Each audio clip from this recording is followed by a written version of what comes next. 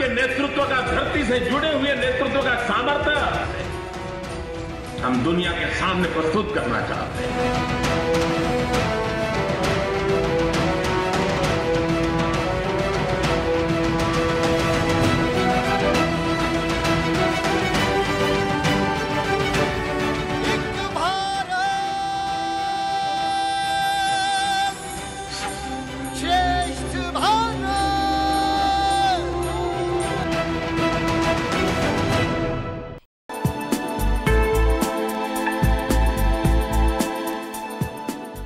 దూరదర్శన్ ప్రేక్షకులకు నమస్కారం.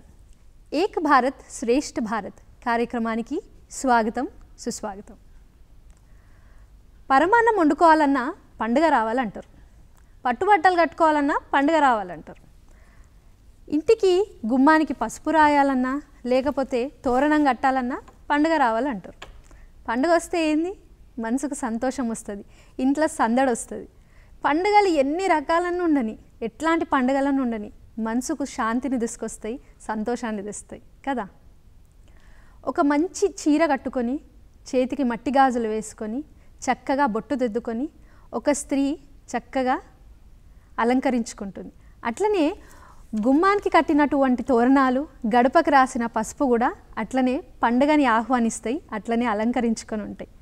మరి ఇవాళ ప్రత్యేకంగా మనం పండుగల గురించి ఇంత మాట్లాడుకుంటున్నామంటే మనం మాట్లాడుకోబోయేదే తెలంగాణ పండుగల గురించి. పండుగలు అంటేనే సంతోషం, సంబరం. ఆ సంబరం వెనుక ఏదో చిన్న కమామిషు కూడా ఉంటుంది కదా. మరి వాటి గురించి తెలుసుకోబోతున్నాము ఈరోజు వడ్డేపల్లి నరసింగరావు గారితో మాట్లాడి. మరి ప్రముఖ నాటక రచయిత ఆయన ఈరోజు మరి మనకు తెలంగాణ పండుగల గురించి ఏం వివరిస్తారో తెలుసుకుందాం. నమస్తే సార్. నమస్కారం అమ్మా. ఎట్లున్నారు సార్? బాగున్నాం తల్లి. ఓ, పండుగ అంటే మీకు ఏం గుర్తొస్తుంది సార్? ఫస్ట్ పండుగ అంటే పట్టుబట్టలు, ఆనందాలు, ఇంకా అక్కా చెల్లెళ్ళు, పిల్లా పాపలు, దాంతో అందరూ సంతోషంగా గడిపే సమయం గుర్తుకొస్తుంది. మంచిగా చెప్పారు. మాకైతే సెలవులు గుర్తుకొస్తాయి. మీకు సెలవులు గుర్తుకొస్తాయి, మాకు మా కూతుర్లు, అల్లుళ్ళు, మనమళ్ళు, మనమరాళ్ళు అందరూ ఆటపాటలతోటి, కేరింతలతోటి ఎన్నెన్నో పాత జ్ఞాపకాలు నెమరు వేసుకుంటూ పెట్టుకున్న ముచ్చట్లన్నీ విషయాలన్నీ జ్ఞాపకం వచ్చేసి వాళ్ళతో మా రోజులన్నీ ఆనందంగా గడుపుతాం. సంతోషం. సో అట్లాంటి సంబరం నిజంగా పండుగతోనే వస్తుంది. అలాంటి సంబరము ప్రతి పండుగతోనే వస్తుంది. ముఖ్యంగా బతుకమ్మ పండుగతో మరీ వస్తుంది అది. ఎందుకంటే బతుకమ్మ పండుగ రోజున పిల్లలకు సెలవులు వస్తాయి. దాంతో వాళ్ళకు ఏమీ చదువు ఇబ్బంది లేకుండా, తర్వాత అల్లుళ్ళకు కూడా, ఉద్యోగస్తులకు కూడా సెలవులు కూడా కొద్దిగా ఎక్కువనే వస్తాయి. దాంతో ఆడపిల్లలందరూ కూడా అందరూ ఇంటికి వస్తారు. వాళ్ళందరికీ మరి మేమందరికీ వాళ్ళకు కావాల్సిన బట్టలు అవి కొనియడము, వాళ్ళకి కావాల్సిన స్వీట్లు చేసి ఇవ్వడము, ఇవన్నీ అన్నమాట. 10 రోజులు బతుకమ్మ పండుగ, 10 రోజులు 9 రోజులు బతుకమ్మ పండుగ, 10 రోజులు దసరా. ఈ 10 రోజులు కూడా చాలా ఆనందం కలుస్తుంది. మస్తు చెప్పారు సార్. అయితే మీకు చాలా ఇష్టమని తెలిసిపోతుంది బతుకమ్మ పండుగ అంటే. చాలా చాలా ఇష్టము. బతుకమ్మ పండుగ అనేది వర్షాలు సమృద్ధిగా కురిసి చెట్లన్నీ పుష్పించి దాని తర్వాత పూల పరిమళాలు వెదజల్లుతున్న వేళ వస్తుంది. అదే పూలను వాటిని తీసుకొచ్చేసి దాన్ని బతుకమ్మగా పేర్చి అందులో గౌరమ్మను ప్రతిష్ఠ చేసి దేవాలయం తీసుకెళ్ళి ఆడపిల్లంతా తీసుకెళ్ళి వాళ్ళు పాటలు పాడుతూ ఆడుతుంటే మనసు పులకించిపోతుంది. మీకే ఖుషి అయిపోతుంది. మేము వాళ్ళు ఆడుతుంటే మేము మా మనవాళ్ళతోటి, మనవరాళ్ళతోటి మేము ఆడుతూ అక్కడ వచ్చిన వాటిని కొనిస్తూ చేస్తూ ఆనందంగా ఉంటూ ఇవన్నీ ఎంతో చాలా సంతోషంగా గడుపుతాం. దాని తర్వాత వాళ్ళు ఆటపాటలు అయిన తర్వాత బతుకమ్మను తీసుకెళ్ళి వాళ్ళు నీళ్ళల్లో నిమజ్జనం చేస్తారు. అవును. ఈ నిమజ్జనం చేయడం వల్ల అందులో ఈ పూలలో ఉండే పుప్పొడి వీటి వల్ల కూడా నీళ్ళలో ఉన్న ఏమైనా క్రిమి కీటకాదులు ఏమైనా ఉంటే కూడా అవి నశించేసి మంచినీటిగా తయారవుతాయి. ఆ నీరు తాగడం వల్ల ఆరోగ్యానికి ఎంతో మంచిది. సో హెల్త్కి మేలు జరుగుతుంది కాబట్టి చాలా ఆరోగ్యానికి ఎంతో మేలు ఆ జరుగుతుంది. రకంగా అంటే మీరు సంతోషాన్ని హెల్త్ను కూడా కంపేర్ చేసుకొని పండుగని ఇష్టపడుతున్నారు. రెండు కూడా ఈ పండుగ వల్ల జరుగుతుంది. తర్వాత ఈ బతుకమ్మ పండుగ అనేది ప్రపంచంలో మరి ఎక్కడా లేదు. అవును. కానీ ప్రపంచంలో ప్రతి ఒక్కరు కూడా ఈ బతుకమ్మ పండుగ వేడుకలను చూసి ఆనందపడతారు. అవును. ఈ బతుకమ్మ పండుగ మాకుంటే బాగుండు అని అనుకుంటారు. తెలంగాణ పండుగలు అంటే కొన్ని మంచి సాంప్రదాయాలు అంటే మనం పాటించుకోగలిగినవి. అంటే ఆడపడుచు ఇంటికి వచ్చినప్పుడు కొత్త బట్టలు పెడతారు. అవును, అవును. అట్లనే ఆమెనే ఒక దేవతలాగా, ఆమెనే ఒక లక్ష్మీదేవిలాగా భావించి మనం ఏవైతే దేవుళ్ళకి పెట్టాలనుకుంటామో ఆడపిల్లలకు, ఆడపడుచులకి పెడతాం. అవును. ఇట్లాంటి ఒక ప్రత్యేకమైన సాంప్రదాయం కలిగినటువంటి సాంప్రదాయం మన తెలంగాణ సాంప్రదాయం కదా. కేవలం ఈ తెలంగాణకే ఇటువంటి సాంప్రదాయ రీతిగా పండుగలు రెండు ఉన్నాయి మనకి. ఒకటి బతుకమ్మ, రెండోది రాఖీ పౌర్ణమి. రాఖీ పౌర్ణమి కూడా తెలంగాణలోని ఆడపడుచులు సోదర సోదరీమణులందరూ కూడా వచ్చేసి అన్నా తమ్ములకి రాఖీలు కట్టి హారతులు ఇచ్చి ఆశీర్వదిస్తారు. ఎక్కడింత దూరం ఉన్నా కూడా చెల్లెలందరూ వస్తారు, ప్రేమతో వస్తారు, చాలా ప్రేమతో వస్తారు. అన్నదమ్ములకు రాఖీ కట్టడానికి అన్నదమ్ములు కూడా ఆ రోజు సెలవు పెట్టేనా ఉండి రాఖీ కట్టించుకొని చెల్లెలకి తమ తోచిన కానుకలు అందజేసి ఆ రోజు పెద్ద గొప్ప పండుగ వాతావరణంలో ఆ రోజు గడుపుతారు. అవును. ఈ రెండు పండుగలు కూడా ఆడవారు ఆనందించడానికి కాకుండా మగవారి కూడా ఎంతో సంతోషాన్ని, ఎంతో ప్రేమారాగాల్ని కలిగేసే పండుగలు కేవలము తెలంగాణకే సొంతం. అవును. ఇప్పుడు ఇరు ప్రాంతాల్లో కూడా తెలుగువారు ఉన్నారు. అవును. అయినా కూడా ఈ తెలంగాణ సొంతము. ఇందులో ఇంకో మరో పండుగ కూడా హోలీ పండుగ.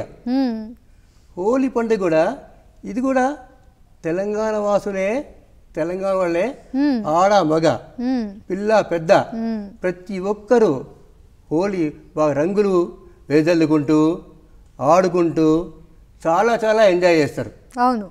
ఈ పండుగ కూడా ఇది మనకే సొంతం. ముఖ్యంగా మనం తెలంగాణలో పుట్టినందుకు ఈ మూడు పండుగలు మనమే చేసుకున్నందుకు మనం నిజంగా ఎంతో ఆనందము, ఎంతో గర్వపడుతున్నాం. నాకు నేను అయితే ఈ తెలంగాణలో పుట్టడం వల్లే ఈ పండుగ చేసుకోగలుగుతున్నాను. తర్వాత సోదరులతోటి, బిడ్డలతోటి, బంధువులతోటి అందరితో కూడా ఇంత ఆనందంగా గడిపే పండుగలను మన తెలంగాణ సంస్థ ఇచ్చినందుకు నేను గర్వపడుతున్నాను. చాలా బాగా చెప్పేశారు.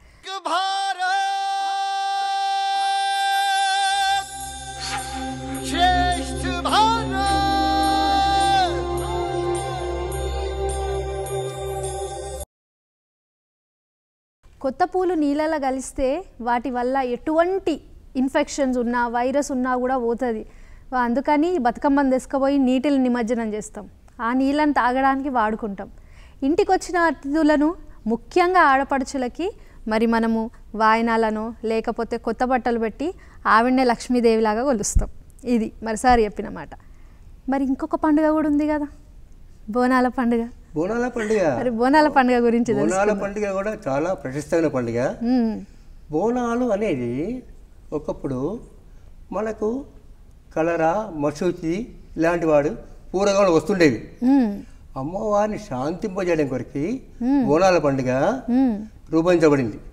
కానీ నిజంగా బోనాల పండుగ రోజున అందరూ ఇట్లాగే ఆడపడుచులు, కూతుళ్ళు అందరు రావడము, అందరు కలిసిమెలిసి దేవాలయానికి వెళ్ళడము, బోనం ఎత్తుకుపోయి అమ్మవారికి సమర్పించేసి ఈ విధంగా చేయడము చాలా గొప్ప సాంప్రదాయంగా కొనసాగుతున్నది. బోనాల పండుగ హైదరాబాదు ఈ ప్రాంతంలో ఆషాఢ మాసంలో మొదలవుతుంది. కానీ మిగతా కొన్ని ప్రాంతాల్లో అది శ్రావణ మాసంలో కూడా, వరంగల్ లాంటి ప్రదేశంలో శ్రావణ మాసం కూడా జరుగుతుంది. బోనాల పండుగ అనేది చాలా గొప్ప పండుగ, చాలా ముఖ్యంగా మనము ఎక్కువ భక్తితో జరుపుకునే పండుగ. భక్తితో అమ్మవారిని శాంతింపజేసి మనం ఆనందపడే పండుగ. మన ఆరోగ్యాలు చాలా బాగుంటాయి. అమ్మవారి కృప మన మీద ఎల్లకాలం కలిగి ఉంటుంది అని మనం కలిగి ఉంచాలని అమ్మవారికి వారికి మనము మొక్కుకుంటూ కలిగి ఉంటుందని విశ్వాసంతో ఉండే గొప్ప పండుగ బోనాల పండుగ. అవును. ఆ టైంలో అంటే బోనం చేసేటప్పుడు మనం ఎక్కువ వేపాకు వాడతాం. అవును. వేపాకు కొమ్మలను లేకపోతే వేపాకు తోరణాలను ఎక్కువ కట్టుకుంటాం. అది ముఖ్యంగా ఆషాఢ మాసంలో వచ్చే బోనాల పండుగ. ఎందుకు? వేపాకు ఏం చేస్తుందంటే క్రిమి కీటకాలను దూరం వస్తుంది. ఎందుకంటే వర్షాలు పడి శీతాకాలం ప్రవేశించిన సమయంలో కొన్ని క్రిములు అవి కొన్ని తిరుగుతుంటాయి. ఇవి ఆరోగ్యం మీద, పిల్లల ఆరోగ్యం మీద కానీ పెద్దల ఆరోగ్యం మీద కానీ వేరే విధంగా ఏమన్నా అవి చెడు కలగజేస్తాయి. కాబట్టి దాన్ని దూరం చేయడం కొరకు మనము వేపాకును ఆ విధంగా తోరణాలు కట్టేసి అట్లాగా దాన్ని వేపాకుని బోనాల్లో పెట్టేసి ఆ ఊరేంపుగా వెళ్ళి ఆ క్రిమికీటకాలని మనం దూరం చేస్తాం మనం. సో బ్యాక్టీరియల్ ఇన్ఫెక్షన్స్ అనేవి అవాయిడ్ చేయనీకే. అవును. సో దానికోసం వేపాకు వాడతారు. అవును. మీరు చిన్నగా ఉండేటప్పుడు బోనాల పండుగ ఎట్లా ఉంటుండే? మేము చిన్నగా ఉన్నప్పుడు బోనాల పండుగ చాలా బాగుండేది. ఎందుకంటే అప్పుడు పులివేషాలు వేసి తక్కువైనా కూడా వాళ్ళు బాగా వాళ్ళ శివసత్తులు వాళ్ళు బాగా చాలామంది ఉండేవారు. వాళ్ళంతా అమ్మవారికి ఎవరికైనా ఏమైనా జబ్బులు చేసాయా, వారికి తొలగింపు కొరికి ఏమి రాకుండా ఎలా చేయాలి, ఎలా చేస్తే బాగుంటుంది, ఇవన్నీ చెప్తుండేవారు. తర్వాత చాలా పెద్ద ఊరంతా కూడా ఒకేసారి బయలుదేరేది. దాంతో ఒక పెద్ద జాతరలా ఉండేది. అందరు కలిసి ఒకటేసారి తీసుకుపోయేది. ఇప్పుడంతా జనాభా పెరిగింది. ఇప్పుడు తీసుకుపోతున్నారు కానీ అంత జనాభా అయితే రోడ్లన్నీ కెక్కిరిసిపోతాయి కాబట్టి కొన్ని వీధులుగా అట్లా వస్తున్నారు. అప్పుడు మొత్తం ఊరంతా కూడా కలిసి చేసుకునే అవకాశం అప్పుడు ఉండేది. అప్పుడు ఆ చిన్నతనంలో నిజమే. అయితే అప్పుడులో ఉన్నంత అంత జనాభా అంతమంది జనాలు ఇప్పుడు లేరు, అంటే తీసుకుపోయేటోళ్ళు లేరు. ఇప్పుడు తీసుకుపోయేటోళ్ళు లేరు అనడం వల్ల ఇప్పుడు కొంతమంది ఏంటంటే ఉద్యోగరీత్యా దూరంగా ఉండిపోతున్నారు. వారికి బోనాల పండుగ రోజు ఒక్కొక్క చోట ఒక్కొక్క రోజు జరుపుతారు. ఆ రోజు సెలవు దొరకడము అటువంటి ఇబ్బందుల వల్ల అందరూ రాలేక ఇక్కడ ఉన్న పెద్దవాళ్ళవి మాత్రం తప్పకుండా అమ్మవారికి బోనాలు సమర్పిస్తారు. వీళ్ళ వాళ్ళు వస్తారు. కాబట్టి వాళ్ళు కూడా ఇప్పుడు జనాభా విస్తరించింది, దాని తర్వాత పట్టణాలు విస్తరించాయి. కాబట్టి ఎక్కడ ఉన్నాయో అక్కడ కూడా వాళ్ళు చేస్తున్నారు. ఇప్పుడు ఇంత క్రితం ఊళ్ళో ఒక్క పోచమ్మ దేవాలయము, ఒక్క దేవాలయం మాత్రమే ఉండేది. ఇప్పుడంతా వాడవాడన దేవాలయాలు. కాబట్టి ఎక్కడో వాళ్ళు ఎక్కడ చేస్తున్నారు. కానీ అయినా ఇప్పుడు చాలా ఘనంగా చేస్తున్నారు. అట్లాగా కానీ మరి అంతమంది వచ్చినా కూడా మరి అక్కడ జనాభాకి ఆ రోడ్లు కిక్కిరిసిపోతాయి, మరి ట్రాఫిక్ సమస్యలు ఏర్పడతాయి. కాబట్టి దాన్ని కూడా ఉండి దూరంగా కొంత ఉండవలసి వస్తున్నది. మరొకటి అంటే దూరదర్శన్ కూడా వాటి ప్రత్యక్ష ప్రసారం చేస్తుంది కాబట్టి అట్లా దాంట్లో చూసి కూడా పరీక్షించిపోతున్నారు. అందులో కూడా దండం పెట్టుకుంటున్నారు. తెలంగాణ పండుగలు అయిపోయినాయి, బోనాలు అయిపోయినాయి, బతుకమ్మ అయిపోయింది. మరి తెలంగాణలో అతి ముఖ్యమైన జాతరలు ఉన్నాయి. మరి ఆ జాతరల గురించి ఇప్పుడు తెలుసుకుందాం. సార్, మరి మనం చేసుకునేటువంటి అంటే తెలంగాణలో జరుపుకునేటువంటి ఎన్నో జాతరలల్లో ముఖ్యంగా మనం మాట్లాడుకోవాలంటే మేడారం జాతర గురించి. కుంభమేళా తర్వాత మరి అంతగా ప్రసిద్ధి చెందినటువంటి జాతర, మరి ఆ జాతర గురించి ఏమన్నా చెప్పండి. సమ్మక్క తల్లి ఆమె పగడిగిద్దరాజు భార్య. పగడిగిద్దరాజు మేడారం ప్రాంతంలో అతను ఉండేవాడు.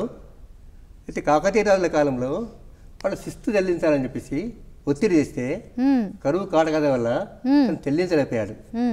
దీంతో కాకతీయ రాజులు పగడిగిద్దరాజుపై దాడి చేశారు. దాన్ని ఎదిరించడానికి సమ్మక్క తల్లి రుద్రరూపిణై కాకతీయుల మీద పోరాటం చేసింది. ఆ పోరాటంలో సమ్మక్క తల్లి వారిని జయించేసి చిలకలగుట్ట వరకు వెళ్ళి మాయమైంది. గిరిజనులు జరుపుకునే చాలా పెద్ద యాత్ర, ప్రపంచంలో ప్రశంసించదగిన జాతర సమ్మక్క జాతర, మేడారం జాతర. అది మేడారం ప్రాంతం ఉంది కాబట్టి మేడారం జాతర అని పిలువబడుతున్నది.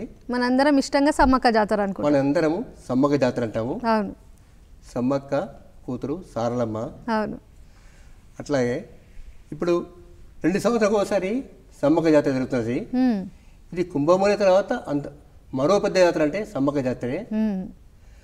ఆ రోజు మరి ఎక్కడెక్కడో ఇంచుమించు తెలంగాణ, ఆంధ్రప్రదేశ్, ఛత్తీస్గఢ్ ఇట్లా 5 రాష్ట్రాల ఉన్న భక్తులందరూ కూడా సమ్మక్క తల్లికి దగ్గరికి వచ్చి వారికి అమ్మకు కానుకలు, బెల్లం, సమ్మక్క తల్లికి సమర్పించే బెల్లము బంగారాన్ని సమర్పించుకొని వారి కోరికలు తీర్చుకొని వెళ్తుంటారు.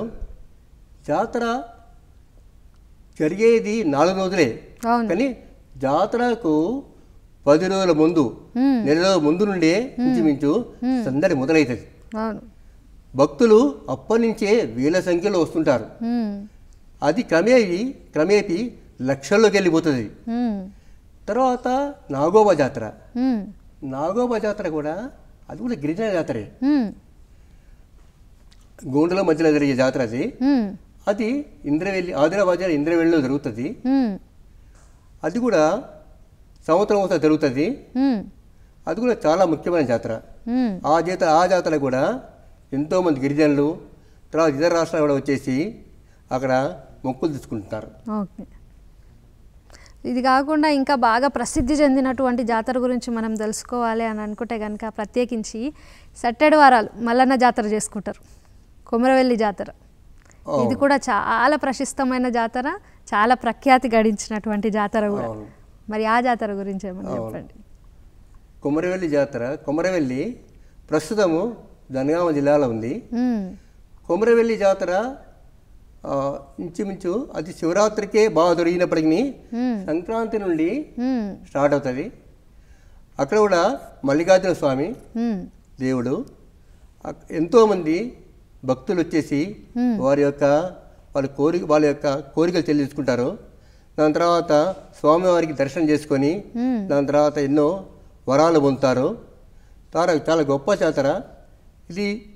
సంవత్సరం పొడవు జరిగినా కూడా ముఖ్యంగా జనవరి నుండి ఉగాది వరకు కొనసాగుతుంటుంది. ఇట్లా ఏ రకంగా జాతర చేసుకున్నా, ఏ పండగ చేసుకున్నా మొత్తానికి అందరూ ఆరోగ్యాలతోని సంతోషంగా ఉండడానికి ఇదే ముఖ్య కారణం. కాబట్టి పండుగలు ఇవి నేర్పిస్తాయి. అయితే వీటితో పాటు ఇంకొక ముఖ్యమైన పండుగ గురించి మర్చిపోయినాం సార్. ఇవి పల్లెటూర్లలో ఎక్కువ కనిపించేటువంటి జాతరలు, ఎక్కువ కనిపించేటువంటి పండుగ కూడా బొడ్రాయి పండుగ చేస్తుంటారు. సో దాని గురించి, దాని ప్రాముఖ్యత గురించి ఇప్పుడు మనం తెలుసుకుందాం సార్. బొడ్రాయి పండుగ అంటే బొడ్రాయి అంటే గ్రామ దేవత. గ్రామాన్ని కాపాడేది బొడ్రాయి తల్లి. కాబట్టి బొడ్రాయి జాతరను ప్రతి గ్రామంలోని ప్రతి ఒక్కరు కూడా దాన్ని చాలా గొప్పగా జరుపుకుంటారు. పల్లెటూరులో అయితే బొడ్రాయి పండుగ వచ్చే రోజున కూడా చుట్టూ కట్టుబంధన చేస్తారు. అంటే ఆ రోజు ఎవరిని కూడా బయటి వారిని ఊళ్ళో రానియకుండా, ఊళ్ళో వాళ్ళని బయటికి పోయకుండా అట్లా కట్టుబంధన చేసేసి బాగా జరుపుకుంటారు. మనకు కావాల్సిన వాళ్ళ బంధువులని, కూతుళ్ళు, బిడ్డలను, అల్లుళ్ళను, మనమళ్ళు, మనవరాళ్ళు, బంధుజనాలను కూడా ముందే వాళ్ళు పిలుచుకుంటారు. పిలుచుకొని బొడ్రాయి జాతరకి చాలా గొప్పగా నిర్వహించుకుంటారు. తర్వాతనే మరుసటి రోజే వాళ్ళని సాగనంపుతారు. అప్పటిదాకా ఊళ్ళో ఎవరు రావడానికి పోవడానికి లేకుండా ఉండి చాలా బాగా జరుపుకునే, పకడ్బందీగా జరుపుకునే జాతర బొడ్రాయి జాతర. బొడ్రాయి తల్లే ఊరిని మొత్తము ఎల్లకాలము కాపాడుతుంది.